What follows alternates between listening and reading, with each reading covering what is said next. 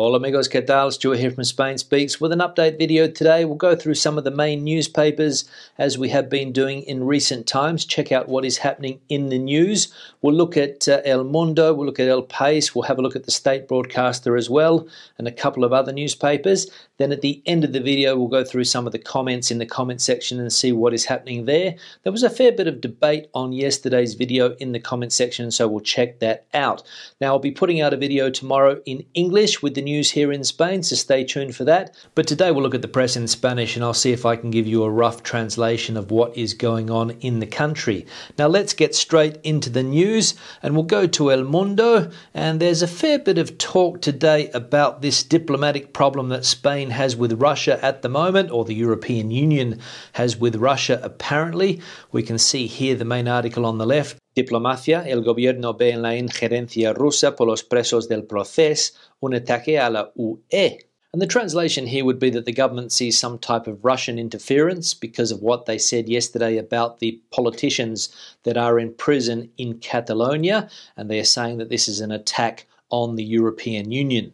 So a bit of a diplomatic problem between Spain and Russia. We saw the European Minister for Foreign Affairs, who happens to be from Catalonia, visit Russia the other day, or maybe it was yesterday, and he mentioned something about the Russian opposition leader who is currently in prison and said that it wasn't very democratic. And apparently the Russians retaliated, saying that what happened in Spain a couple of years ago regarding the Catalonian elections and the fact that there are politicians in prison in Spain wasn't very democratic either. And apparently now Spain is saying that this is an attack on the European Union. So a bit of a diplomatic problem, and it doesn't come at a very good time, because apparently yesterday the reason for the European minister's visit to Russia was in order to purchase doses of the Russian vaccine Sputnik, I think it is called. So I don't really think the European Union needs to be having problems with Russia at the moment if they want to get their hands on that vaccine and of course get the European vaccination program back on track. Now we'll leave El Mundo now, we'll go to El País, we'll click on that and see what's happening there. And we'll scroll up and we'll see that there's a big picture of Jeff Bezos, como el hombre que cambió el comercio da un paso a un lado a los 57 años. So how the man who changed commerce is stepping aside at the age of 57. And there's various articles here talking about that transition in the company Amazon. And we'll focus on this one here on the left. España encara ya el final de la primera fase de la vacunación. So Spain is coming to the end of the first phase of vaccination. And we'll also have a look at this article just below. We'll click on that one about the AstraZeneca vaccine. And we can see here, la vacuna de AstraZeneca solo se administrará a personas entre 18 y 55 años. España se alinea con los países europeos más conservadores. El lote que llegue este fin de semana irá para sanitarios de segunda línea. So the AstraZeneca vaccine will only be given to people between the ages of 18 and 55, and Spain is aligning itself with the most conservative European countries. The batch of doses that is arriving this weekend will go to second-line health workers. So the AstraZeneca vaccine back in the press again today. I mentioned this yesterday that they were talking about not giving this vaccine to people over the age of 65. Well, yesterday afternoon they announced that it's only going to be for people between the ages of 18 and 55. Not really sure what the reason for this is. I saw various comments in the comment section saying it's because they don't have enough doses. The European Union is trying to rectify its mistake with regard to these vaccines. Of course, we all know there was a bit of an issue last week between the European Union and the company AstraZeneca, and now we have this final piece of news saying that people under the age of 18 and people over the age of 55 won't be getting this vaccine. So again, probably one of the main reasons why Europe is now doing deals with the Russians and trying to get their hands on Sputnik. Now we'll leave El País, go to El Confidencial, see what is happening there. We'll get past the advertisements, we'll go down to the health data. We won't have a look at the map and graph because the information hasn't been updated since the 4th of February, so we won't look at that.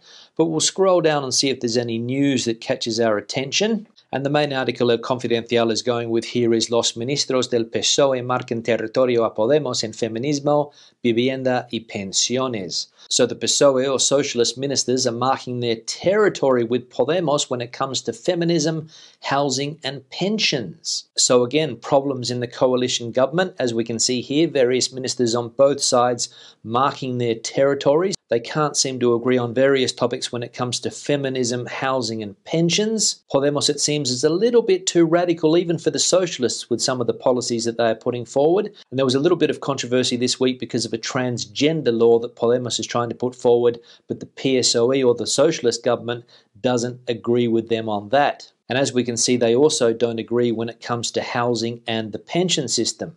Now we'll leave El Confidencial, we'll go to the state broadcaster RTVE, see what is happening there.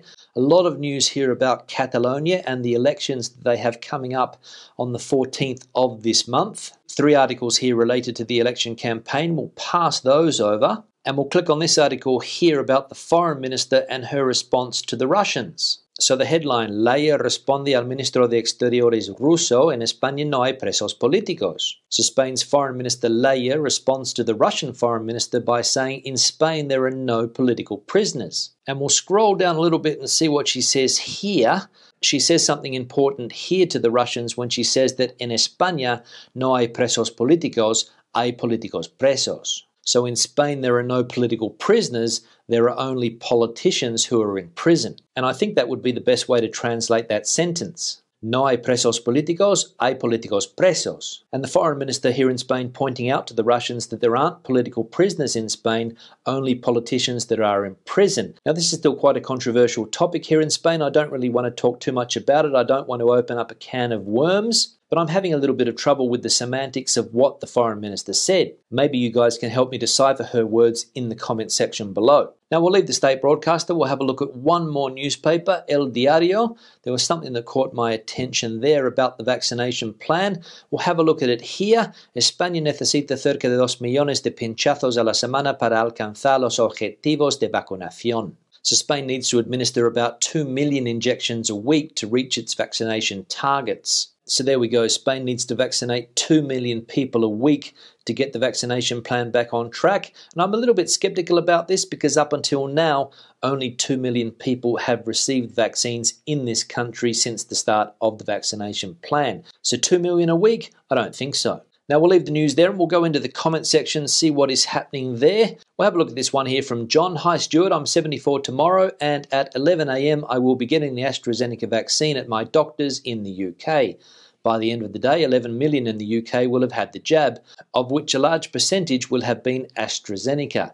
Next week they start invites for the 65 to 70 age group. Yeah John, thanks for the comment and happy birthday, and good to see that you are getting that vaccine today. And you mentioned in your comment that by the end of today, 11 million people in the UK will have received vaccines.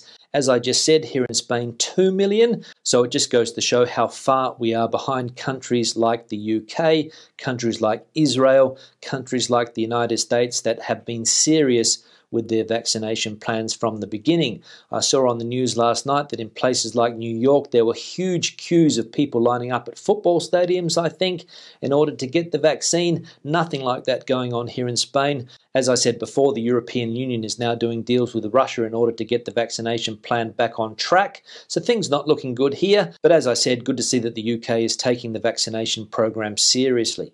One here from Alison. What happened to yesterday's video? I went on and it said it had been taken down. Yeah, Alison, thanks for the comment. You're right, that video was taken down, not by YouTube. Some people thinking that YouTube took the video down. I made a mistake and deleted the video. And I spent about 30 minutes yesterday talking to YouTube trying to get it back because I didn't want to lose a video. As I said, it was my fault. I clicked the wrong button. I wanted to delete another video, but I deleted that one by mistake. And sorry if you were watching it and it got deleted halfway through. But with a little bit of luck, it should be back up again soon. One here from Waltman333. I'm wondering if the Johnson & Johnson vaccine will be available in Spain. Yeah, Walt, thanks for the comment. I think that the European Union is also negotiating with Johnson & Johnson to try to secure this vaccine. I think it's called the Janssen vaccine, and you only need 1 jab instead of 2. I think that's the vaccine that we are talking about here. But I don't know what the exact situation is regarding this vaccine. I know that it's one of many that the European Union is looking at. And as we saw before, we need 2 million